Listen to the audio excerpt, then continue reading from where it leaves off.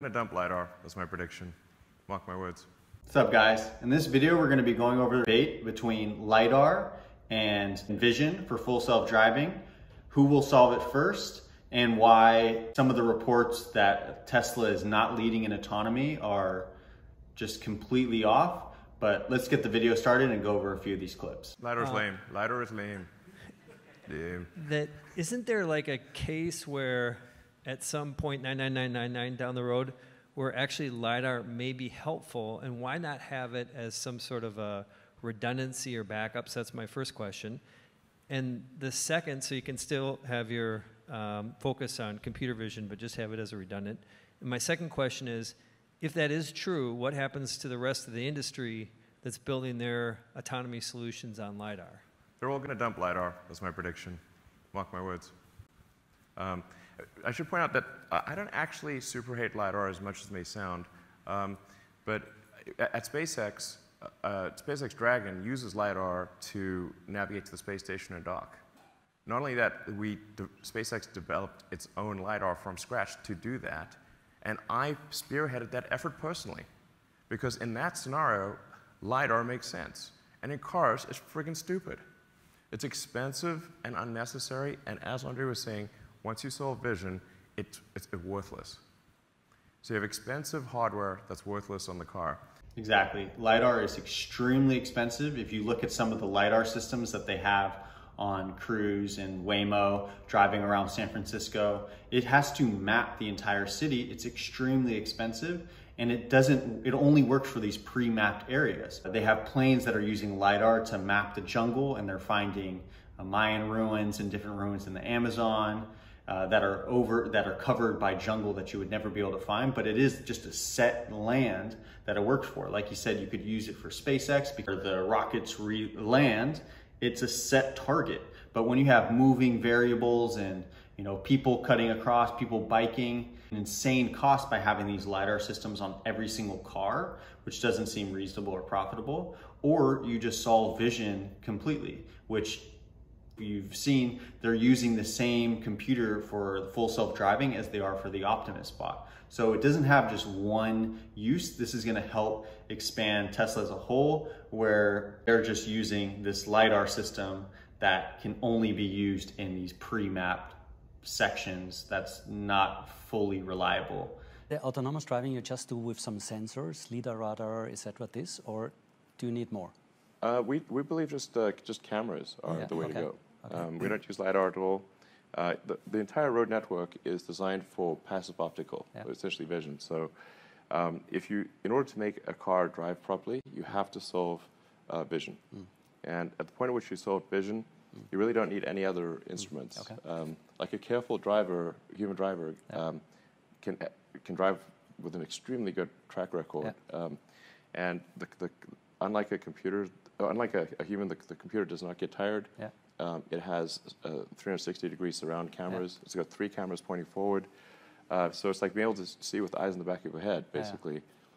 So it's really, vision is the way to go. There's some value to active optical for a wavelength that's occlusion penetrating, so it can see through fog or rain or dust. But it has to be high resolution, such that you can rely on, like for example, for radar at roughly 4 millimeter wavelength. This is good for occlusion penetration, but it needs to have enough resolution to know that you're braking for a real object and not just a bridge or a manhole cover or something like that. Once you hear Elon talk about it, it almost seems obvious.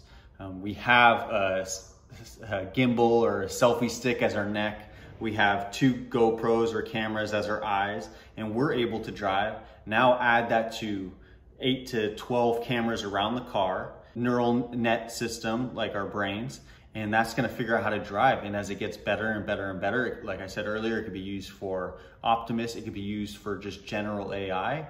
So I don't think LiDAR is ever gonna work. I agree with Elon that they're just gonna end up dumping it. Maybe Tesla can sell it as a software for these other companies, which could be an amazing moneymaker. But I think these other companies are in for kind of a rude awakening over the next few years, realizing, wow, we can't solve it.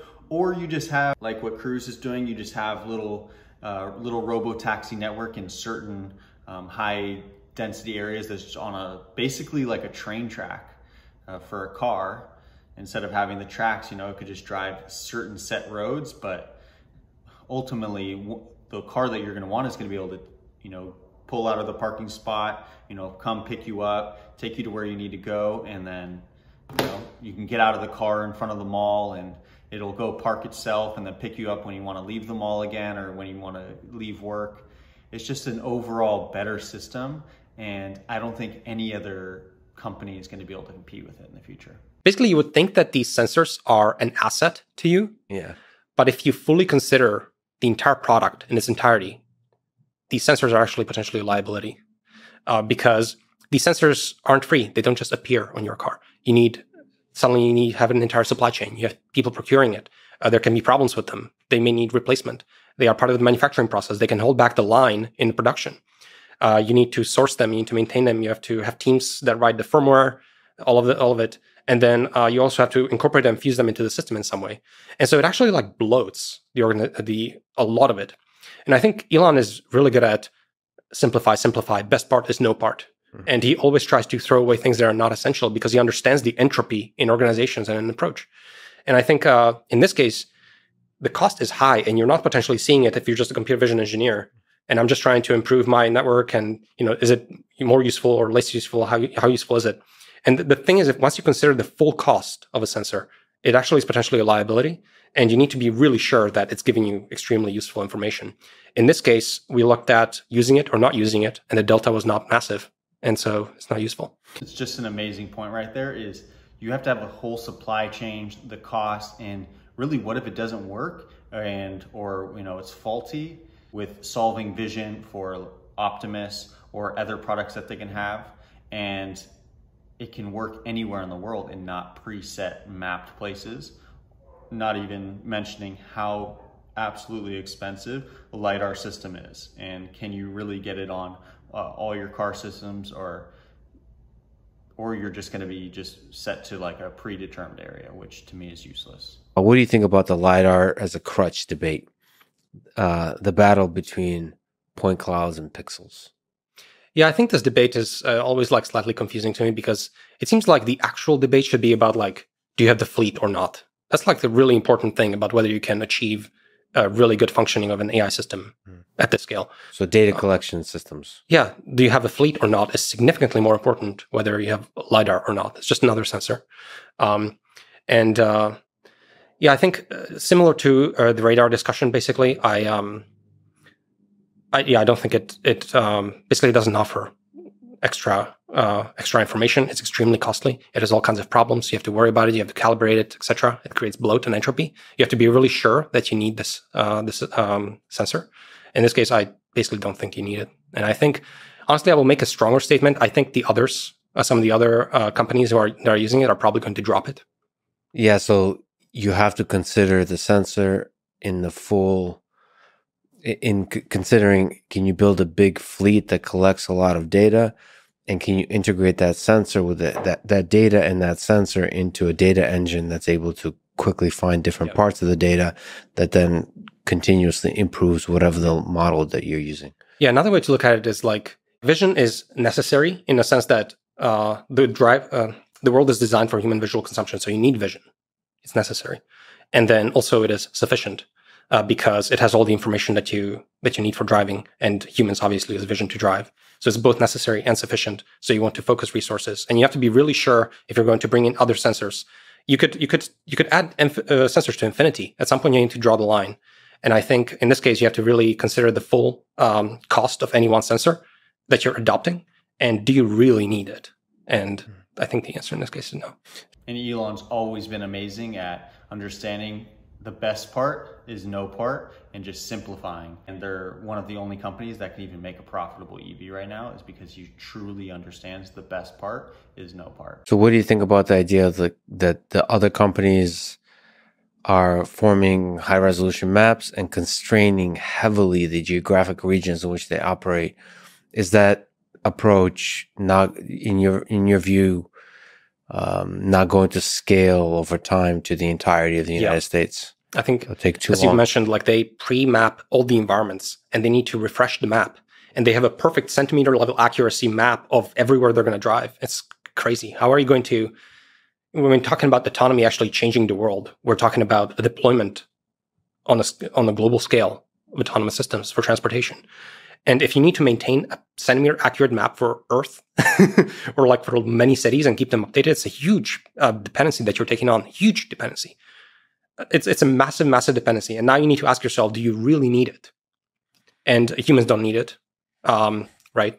So it's very useful to have a low-level map of like, okay, the connectivity of your road. You know that there's a fork coming up. When you drive an environment, you sort of have that high-level understanding. It's like a small Google map. And Tesla uses Google Map, like similar kind of resolution information in its system, but it will not pre-map environments to centimeter level accuracy. It's a crutch. It's a distraction. It costs entropy. And it diffuses the team, it dilutes the team, and you're not focusing on what's actually necessary, which is the computer vision problem. Exactly, too, is LiDAR is so expensive. Really what you need to solve full self-driving is it's through machine learning and through neural nets, and it needs as much data as possible.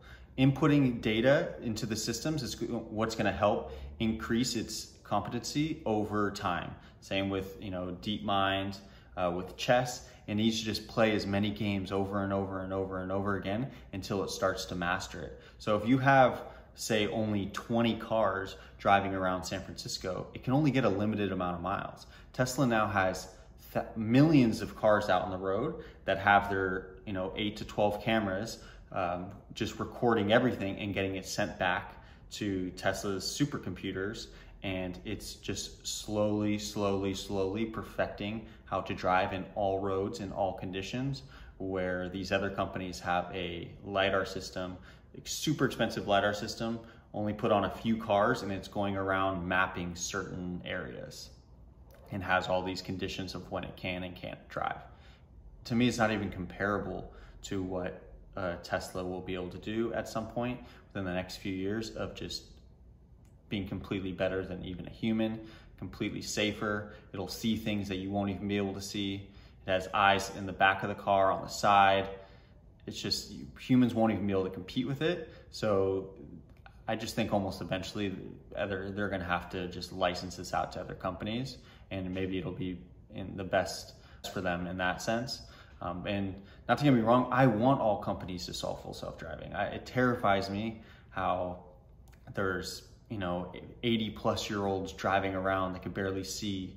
When you're 16, I was a complete idiot when I was driving when I was 16, going, super fast on the freeway. I had friends that would race and just acting completely crazy. And we have these old people drink and drive and are on drugs. It's like, how many people, I'm from LA, are literally on pills, doing some sort of drugs, high, drunk, and go out and drive? I honestly think it's an insane percentage that are out doing that every single day. It's honestly just, I want it so bad as a, for me, for my safety of everyone I know, full self-driving, I want it to work so bad. And these other companies that are using a just worse system, and it's like, are you really gonna trust GM and some of these other companies to really outcompete with Elon? NASA won't even ever, probably most likely ever have reusable rockets. So it's like, if this guy is saying that it's not gonna work the way that you're using, you must just have, if Elon's saying it's not gonna work, you must have a massive ego if you're gonna, every single car company in the world is using one way, and then Elon's using a different way.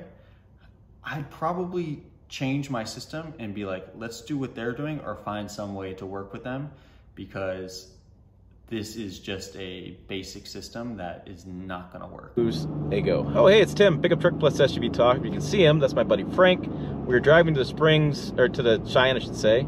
We're on I-80, and I had to drive an hour south because I want to use Blue Cruise, which is their new autonomous driving system, available in the Mach-E and also the Ford F-50. So I feel like that kind of proves my point. If you heard what he said, he has to drive an hour to go use his self-driving. Just, how does that even compete? How does that compare? Like, you have to drive, it's on pre-mapped roads, it's just not an overall system. This isn't going to be able to work in Mexico, in Brazil, in Australia, unless you pre-map everything there. So it's like, it can work on certain highways in these certain areas.